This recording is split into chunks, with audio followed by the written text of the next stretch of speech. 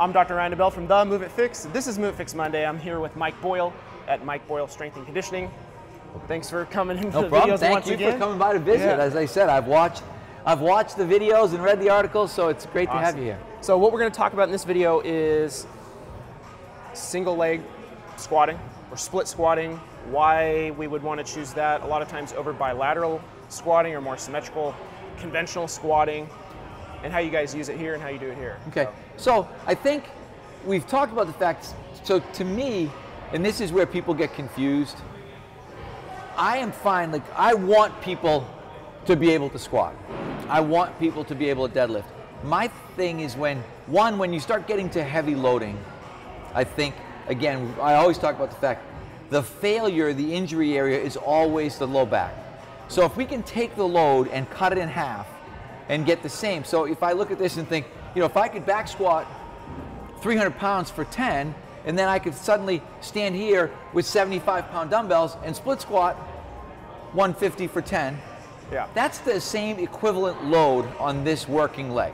Again, we always go back to the idea that's math. No matter any way you slice it, that's math. The difference is my spine is experiencing half the load, and this has been my big argument with people for unilateral training is we know where the failure point is. It's like in any mechanized piece of equipment that you make, I don't care what it is, engines, whatever it is, the linkage, there's going to be something that breaks down sooner than other things. In the human body, it is absolutely positively the lumbar spine. 80%, you're a chiropractor, you know, that's your business. 80% of the people in the world, 80%. I mean, that's the statistic, right? Right. So if we look at that from an athletic standpoint and say, I can decrease the load, the compressive load, the torsional load, all of those loads by 50%, why would I not do that? That's the biggest, most logical place. Then we get into the idea, and I always say to people, how many legs do you walk on at one time? How many legs do you run on at one time? There's a huge case for unilateral training from a functional anatomical standpoint. When I stand on one foot, when I do this, or when I do this, what happens in my pelvis, and again, I'm preaching to the choir telling you that, but my quadratus lumborum, my adductors, my hip abductors, all those things become stabilizers that are not all that active in double leg stance. So I think we keep going back to that idea, what if the way we always did it was wrong? We were taught to lift as kids a million years ago by bodybuilders, by powerlifters, by Olympic lifters, by all people who were very well served through bilateral exercise. Yeah. But the people that we're dealing with now, when we start thinking about just our adult client who's moving around, or our athletic client who's moving around, they're moving around unilaterally. They're not, you know, we don't, that's not our method of ambulation. We're not rabbits. So why would we be so focused on this bilateral idea? So I guess the point is, I could rail on for a half an hour on why it makes more sense. And then it's amazing how people go back and, you know, oh, Mike Boyle doesn't want people to be able to sit on the toilet. Mike Boyle doesn't want people to be able to sit in chairs. That is not what we're saying. What we're saying is that when it comes time to get strong, I'd much rather get strong unilaterally. So we're going to teach somebody to goblet squat. I have no problem with this. Right? I want somebody to be able to do this. The problem is when, let's just say, when they can goblet squat the 100 for 10, why would I not then go to a pair of 55s here and split squat and go to 110 and lessen that low back load? And realize that even just from an equipment standpoint, I can now move, if I was strong enough, from 55 right back up to 100 again and get a load of 200 in that split position. And the thing that kills me is that people will then argue the math. Well, your other leg's helping, it's not exact. That's not the point. The point is that the load your spine is experiencing is going to be decreased by half. And it's going to be brought, you know, if we're talking like for us, suitcase style lifting, it's going to be brought closer to the center. So now we're eliminating we're decreasing torques because we're not placing a bar up here. So now suddenly, you know, when I lift in this suitcase position, I don't have this torque generator up here at my neck. Right. And direct compression. Exactly, and compression. I would say that there's things that you don't like. Shear, you know, which is, you know, when you get here, that, you know, shear, compression, torque. Those are all the things we know the back doesn't like, and they're all things we can simply decrease when we start doing unilateral training. So it's just so common sense to me. And then the obvious sports performance benefit from a sprinting, running, jumping. We actually have athletes, I've been doing some study with our women's Olympic ice hockey team since 2010. So it's 6 years worth of data. I have women now who, when we started, had vertical jumps under 20 inches. One of them now has a 30-inch vertical jump from 18 to 30, so that's a foot. But more importantly, her unilateral, so her single leg takeoff and landing is now the same as what her double leg vertical jump was. So she's at 18. She actually, one of our women, 30-inch vertical jump, 19 left, 20 left, 19 right, 39 when you start thinking about bilateral deficit, 39-inch when we combine left and right. That's huge stats when you think that she started at 18 from a bilateral standpoint 6 years ago. All unilateral training, primarily, obviously we're Olympic lifting to that power generation, but so when people start talking about, you can't get the performance benefit, there's so many things that people say, but I always think it's because they're clinging to that sacred cow of squatting, like, I don't want to let go of this thing. And then you get into, like you've talked about, hips.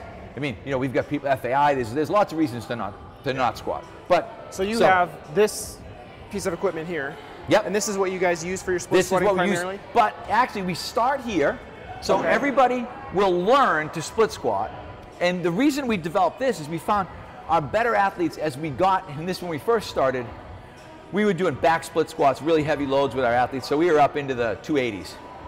The one thing we found from a complaint standpoint, people's big toes were killing them. When we split, because it's loaded on the back. Exactly. Okay. When we switch to this rear foot elevated split squat, what people love to call a Bulgarian split squat or Bulgarian lunge. I hate that name because people were doing this long before the Bulgarians came over. So we would simply call it a rear foot elevated split squat. Okay. That takes away the toe pain. It also decreases the load because when I'm here, I've got two relatively stable points. Okay. When I get to here, you can't use the back leg as much. Right, I can't use the back leg as much. And we're trying to teach people how to not use the back leg. So we spend a lot of time really teaching somebody how to set up where their weight should be on their front. We tell them front heel, really probably actually mid-foot driving down through their tibia, but most people will tend to pitch this forward. We try to tell people that it's an elevator, not a saw. So if you're sawing your split squat back and forth, that's wrong. It should be very vertical in orientation.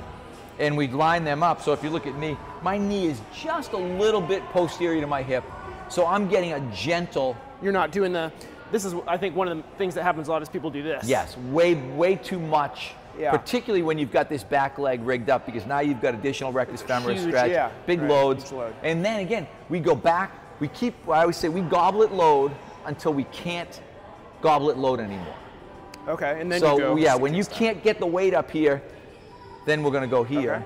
And then from here, it's a very vertical emphasis where I'm thinking, drive up and try to think. I always say, like, this back leg is like the outrigger on a canoe. It's there to stabilize the canoe. It's not there to generate force. If someone says to me, I feel it in my back leg's getting tired, I'm like, you need to switch your focus, switch your orientation to your front leg. We do a lot of pure one leg squatting too, because as our athletes get really strong, it's almost unavoidable that they'll use too much back leg, and then it becomes time to progress to something. Just one leg, just a real one leg squat, which again is just another way to make it harder. But the basic idea, as we talked about this article, I just wrote an article on unilateral training. I don't understand, except for, we go back to this, but that's how I always did it. That's how my coach taught me. That's what I did when I was in college. Other than that, anybody with a reasonable analytical mind is going to look at the unilateral stuff and be like, makes perfect sense. Yeah, it makes perfect sense, exactly. Like you would look at it and think, this makes perfect sense. This is what we should do. Yeah. So there's my... More leg training with less of the back load and the shear and all that stuff, less compression. Yep. And then one thing too that I see, and maybe you can speak on this for just a minute or so, is I think a lot of times people put the back leg too high. Yep, well that's why we made this adjustable. It's funny, with the first generation that we made was interesting in terms of we just made them the size of the bench. People said, how high should the stand be? I said, bench 18 height? inches, because I went and I measured the bench was 18 inches. Yeah. And then we talked about this in the segment, we talked about pulling from the floor. We realized that that's a pretty big differential when we have kids here that are 5 feet, and we've had people here as tall as 7. We've got a 2-foot span in there, yet everybody's using the same height. Then we said, let's make it adjustable. So now perform better. Initially I designed the idea for them, and then they went out and said, okay, let's get this done. I think now the third generation actually is pull pins and slides. So we're 3 generations deep on this thing. But yeah, and we found lower is better. So if you're choosing, choose low. Because again, choose low, because some people will be uncomfortable just based on the stretch. Too much stretch, I don't like the way that it feels. Got it. I don't like that anterior hip feeling.